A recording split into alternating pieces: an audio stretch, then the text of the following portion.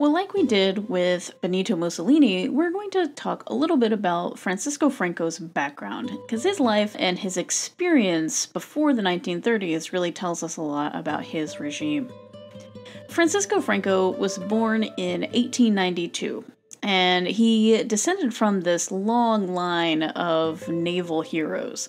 So he's got 2 centuries of family history of the Spanish fleet in his blood. And he wants to join. It's like expected that he's going to join the Navy. Except it's just not meant to be. Because in 1898, as we recall, Spain went to war with the United States, and the United States won that war. And with this devastation of the Spanish Navy, losing Cuba, Puerto Rico, Guam, most of the empire, the Philippines, this is a humiliating defeat for Spain, and it's humiliating to them, right? This is the height of empire, and it puts Spain into like this identity crisis, and it's a political crisis for the government. And as the Spanish Empire falls, Franco's home life kind of disintegrates. His father was a naval officer, of course. He was a womanizer, he was a drinker, a man about town, cheated on his wife a lot. Francisco's mother was very Catholic, very strict Catholic. Franco was a mama's boy, as some historians have pointed out. His father basically hated him and really preferred his other brothers. And so Franco kind of has this chip on his shoulder. He wants to prove to his father that he can be a man, can be that guy. He goes on to a career in the military, and of course he wanted to join the Navy, but Spain closed their naval academy after the loss of the empire after the Spanish-American War. So in 1907, Francisco Franco went to the Toledo Military Academy. He was determined to be an officer. Now he's this small guy, high-pitched voice, and ended up being bullied a lot because of this. And so this is going to kind of just strengthen that resolve to be something big. When he graduated from the military academy, he basically volunteered to go to one of the last remaining Spanish colonial outposts, Morocco. Now, the idea here is that if he goes to this outpost, he can advance through the ranks more quickly. It's a great place to get a promotion. And in 1912, there was a campaign in Morocco to get rid of the Spanish, to overthrow the Spanish rule. Franco is there and starts to command this thing called the Army of Africa. The Army of Africa was a Spanish army that was comprised of people in Morocco, Moroccans, who were fighting for Spanish control. So Franco is assigned to the Army of Africa, and this is where he's going to start training in tactics that he is going to use in his campaign to become a dictator.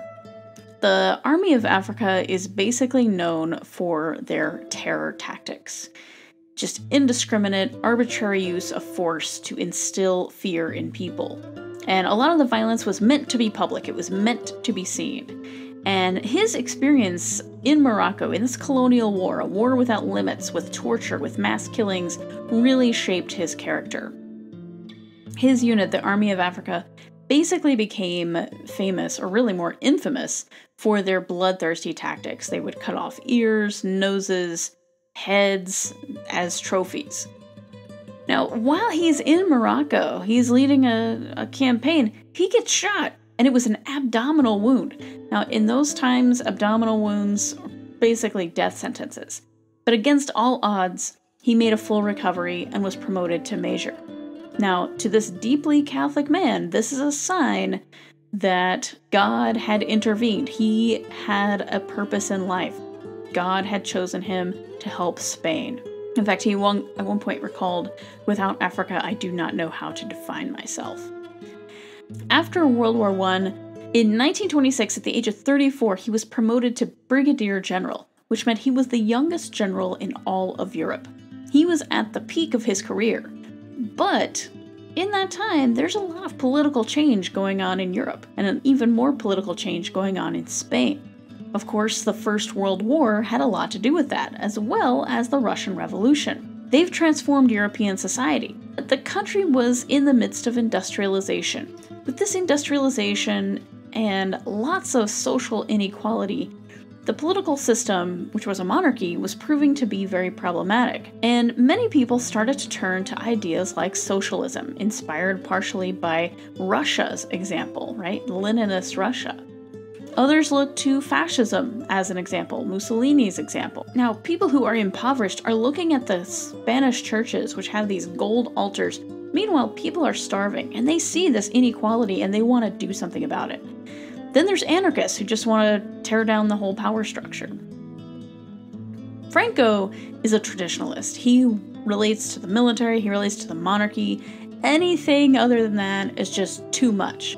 In 1931, support for the monarchy is plummeting, and the Spanish king, Alfonso XIII, agreed to step down. And within months, a new republic was set up. Now, see if this sounds familiar. Governments topple, a king steps aside, and a new republic is formed.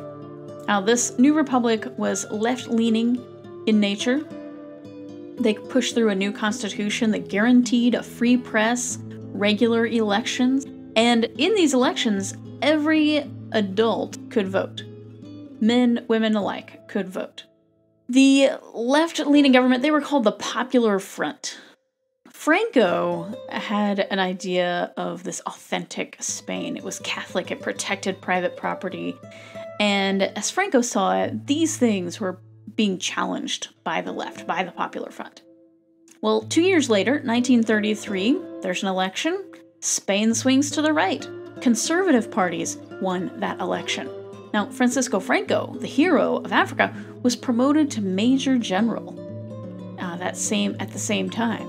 A year later, 1934, there's a massive strike by laborers in a coal-rich region of northwestern Spain. Francisco Franco was called upon to restore order. Franco sees this as a huge opportunity. He is offended by communists and socialists. He ordered groups from the Army of Africa to go to this part of Spain to put down the strikes. So this is the same group of guys who were cutting off heads in Morocco. They're now going to northwest Spain. His troops rounded up 3,000 Spaniards and gunned them down in broad daylight. He ordered the Navy to bombard the coast, and he ordered the Air Force to bombard mining villages from the air. 30,000 prisoners were transferred to prisons outside of Spain to serve sentences. So there's beginnings of mass repression, the same tactics used from the colonial war now being applied to the mainland. This is not a war against Moroccans, this is a war against Spaniards. In 1936, there's another election, and this time the pendulum swung back to the Popular Front, ejecting the right wing, the conservative wing. This parliamentary majority meant disaster for Franco. The Popular Front banished Francisco Franco to the Canary Islands, 100 kilometers off the coast of Africa, 2,000 kilometers from Madrid. They want to get him as far away as possible. Franco and other generals learn that left-wing extremists have been executing priests and burning churches. And these generals start to plan a coup d'etat, and they asked Franco to take a leading role. Now, Franco is pretty cautious about joining because if he fails, that means he'll be executed as a traitor. He's got a wife, he's got a kid, he's got a career to worry about, but circumstances kind of forced his hand. In July of 1936, a leading right-wing politician was assassinated while in police custody in Madrid. And this is kind of the trigger. This is the final straw for Franco and the generals. Just a few days later, Francisco Franco put on civilian clothes and secretly boarded a plane to mainland Africa. The coup was on. To get his troops from Morocco into Spain was quite a challenge. How do you get across the Strait of Gibraltar when it's being guarded by that Spanish Navy? So Franco decides he needs planes. So, how do you get planes if you don't have them? He decided to ask Mussolini and Hitler for help. And Mussolini and Hitler leapt at the chance to use Spain as a testing ground for new weapons and tactics. Without the help of those fascist powers, the Army of Africa would have had a very tough time succeeding in this coup. And once on mainland Spain, Franco began a merciless march north to Madrid. As they're encountering towns, they're not encountering armies, they're just encountering civilians, who are basically peasants armed with farm implements. And anytime Franco's men met opposition, they massacre the civilians. It was absolute carnage. The church, by the way, supported the coup d'etat. This civil war was a battle for the soul of the nation. Franco believed he should do anything at his disposal to get rid of the left. Any officers who refused to support the coup were executed. He even executed his own cousin. The cruelty was the point. The scale of violence was pretty unique in the Spanish Civil War. Franco basically perceived half of all Spaniards as not properly Spanish. Remember, dividing us versus them. City by city, town by town, Franco's men arrested anyone with Republican sympathies. Republican meaning the Popular Front, don't think of this as American Republican Party. As the war progressed, Franco intensified his attacks on civilians by obliterating towns and villages. Probably the biggest symbol of this is Guernica. Guernica was a city in the Basque region of Spain, and Franco basically ordered it completely obliterated. It was one of the worst civilian casualties of the Spanish Civil War. This devastating assault on Guernica inspired Pablo Picasso to paint the anti-war painting Guernica. Pablo Picasso painted this for the 1937 World's Fair, and I've put a link to a video that kind of talks about this painting, kind of interprets it. Very, very fascinating. In 1939, as Spain was tearing itself apart, Europe braced for war.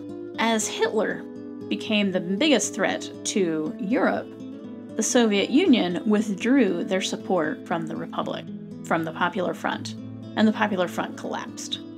On March 27, 1939, Franco's forces paraded through Madrid and took it, celebrating their victory. And just because the war was over didn't mean that Franco's war on civilians was over. His goal was to completely exterminate opposition to his regime so he could rule for the next 40 years. What was the effect of Franco's rule? According to Amnesty International, Spain has the second largest number of mass graves in the world after Cambodia. And there is currently an effort underway to try to identify who's buried in those graves and provide closure to the families who lost family members because of their political stance. And just as an aside, it was only last year that the Spanish government decided to move his body so that it wouldn't be a pilgrimage site for people who are far-right leaning in Spain today. I said this one was going to be a little bit shorter. I'm sorry. It's just the more you get into it, the more fascinating it is. But we'll take it easy come World War II. I'm kidding. It's World War II. You can't. But stay tuned for the next lecture.